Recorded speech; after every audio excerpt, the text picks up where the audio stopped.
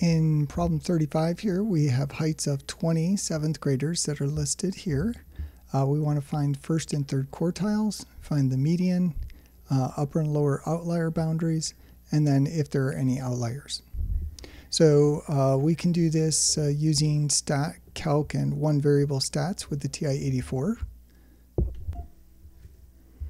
So I have already entered these into a list in the calculator. So we want to go to stat and calc and one variable stats.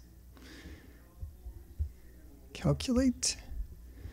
And so our Q1 right there is 48. So that's right here. Scroll down. Median, which is Q2, is 58 right here.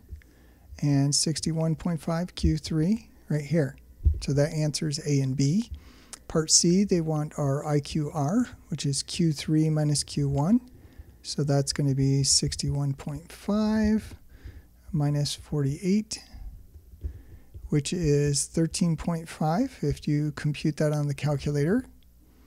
And then part C, our upper and lower outlier boundaries. So that's going to be Q1 minus 1.5 IQR and Q3 plus 1.5 IQR. So our Q1 was 48. We are going to subtract 1.5 times the 13.5. And let's compute that. So 48 minus 1.5 times 13.5, 27.75. And then similar for the upper, we do 61 plus 1.5 times 13.5. That gives us 81.75. So outliers are going to be any values less than 27.75 or greater than 81.75.